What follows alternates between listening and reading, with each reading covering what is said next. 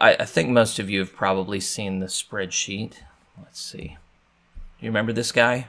So I've got a GMC one that I have not yet updated.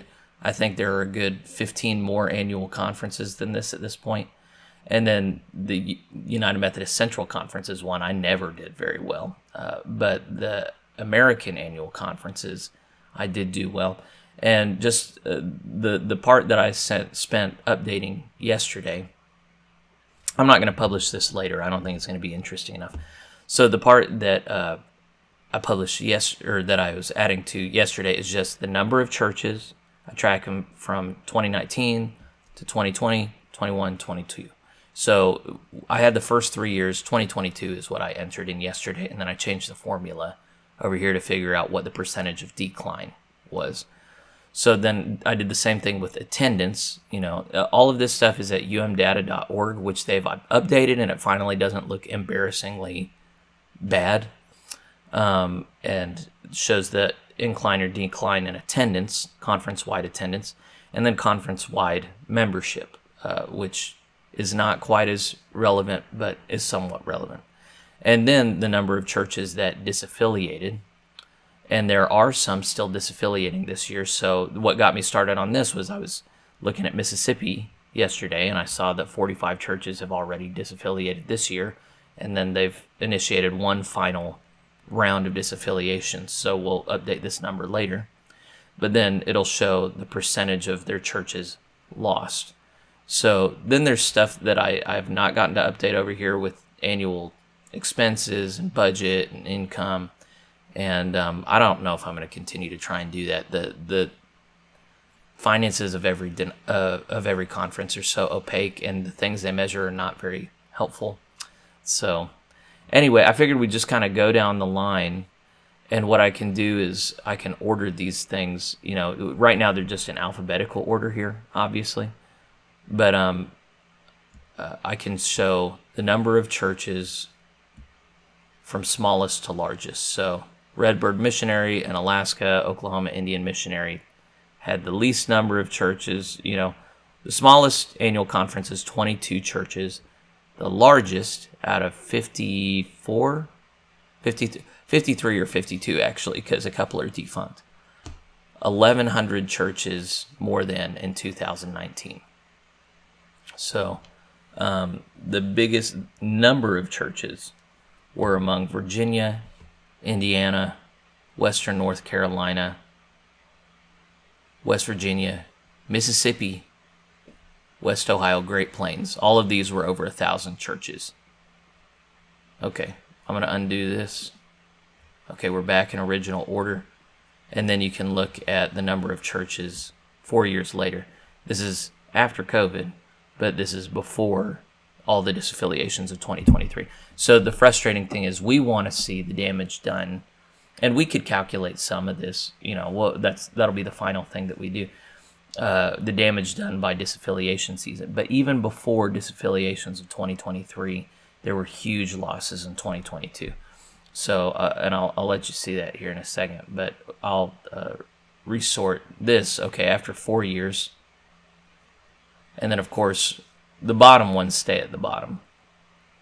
What happened at the top are any over 1,000, couple maintained being over 1,000. Virginia, which had hostile leadership and made churches struggle to disaffiliate, and Indiana stayed over 1,000. But then all those other 8 or 9 that were above 1,000 got knocked down. How much we'll see in just a second.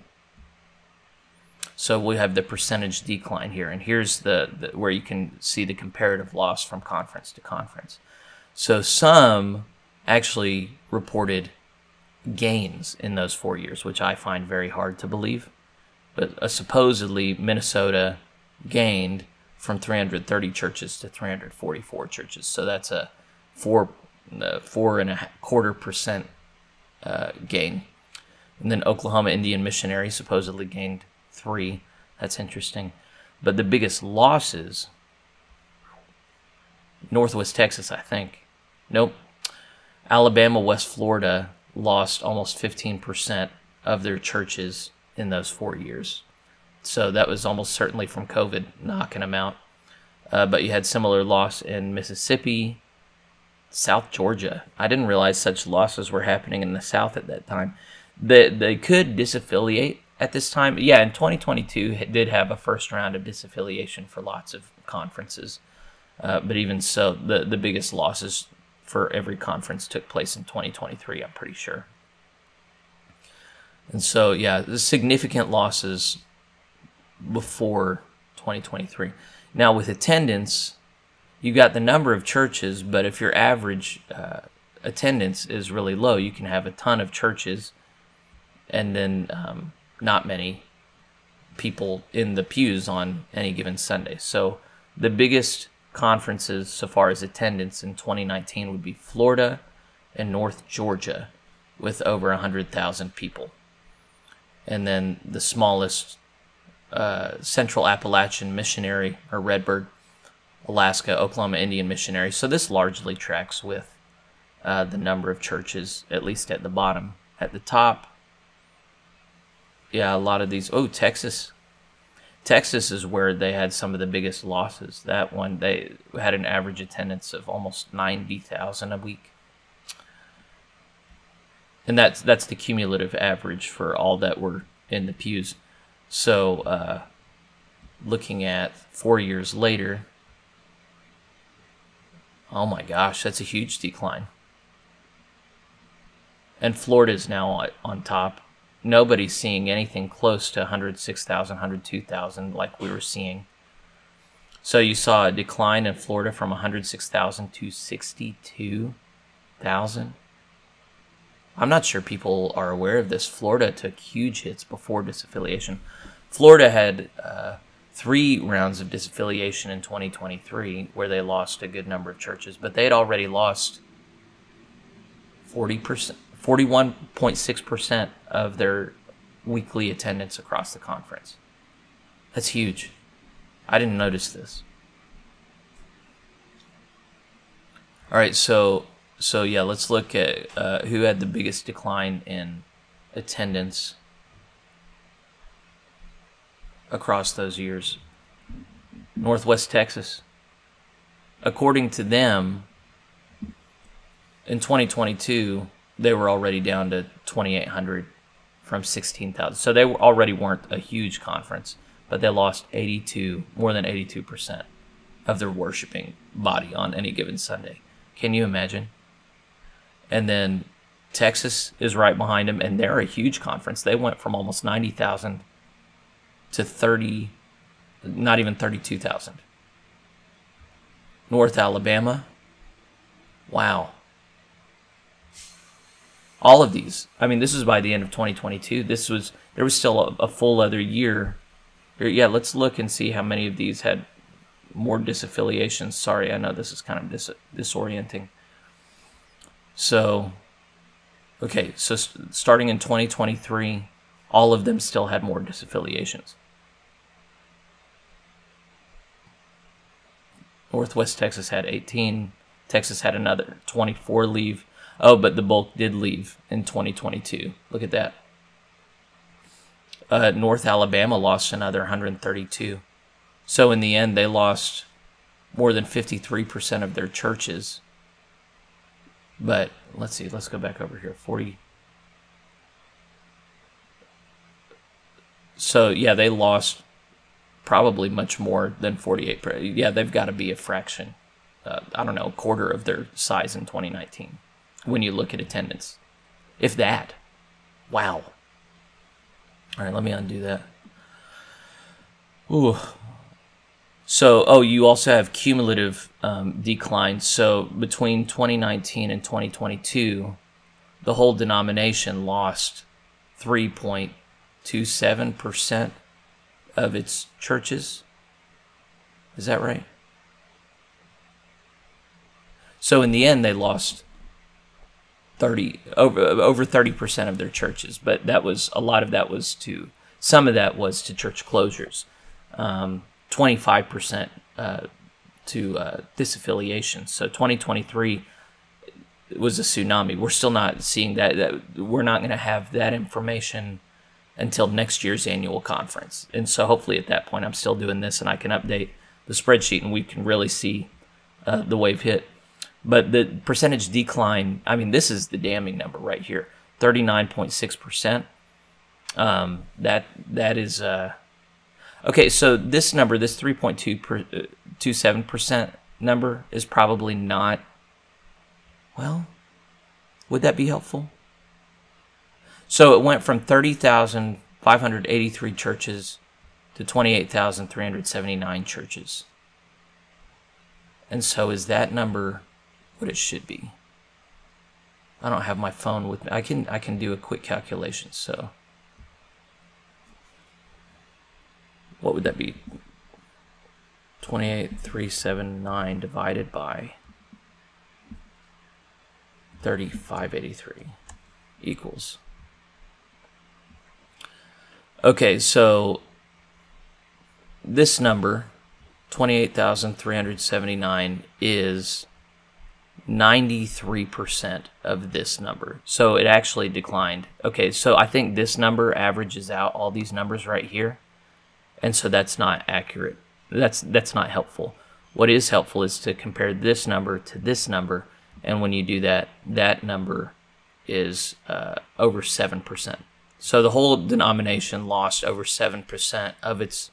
Okay, I got to remember to correct this here in a bit. Lost over 7% of its churches in those 4 years. And that was before the bulk of disaffiliations. So it went from 7% to over 25% in 1 year, losing that many churches. But the devastating thing, the real devastating thing, had already happened. They'd lost almost 40% of their worshiping body across the denomination in the U.S. by the end of 2022, if you can imagine. So that number probably goes up to, well, heck, if the majority of disaffiliations happen in 2023. Oh, yeah, man, I should have, like, do I have a total number right here? I do. So, total number of churches disaffiliated in 2022 was over 1,500. But then you add 4,746. Yeah, that's another 5,500 at least. Almost 6,000 churches. Yeah, you're going to see the implications for worship attendance. Okay, yeah, the total went down from 2,365,000 to 1,425,000. Oh my gosh, that's a cumulative for all of United Methodist churches in America for those 4 years, and that's a huge reduction. That was 39%. I wonder if that has the same problem where it averages all these rather than deals with that. I'll look at that here in a bit. So yeah, looking at disaffiliations then. So I need to figure out what conferences are still allowing disaffiliations this year so I can update this 2024 number. And so we can eventually see the percentage. So as it is, it shows that 25% of churches, a little bit more than, have disaffiliated. But I didn't include the years 2020, 2021 in disaffiliations because they were minuscule numbers, because they weren't even really entertaining disaffiliations at that point. Some conferences did, but those numbers weren't significant, and that really wasn't riding this wave. You know, that was before this huge sea change in the denomination.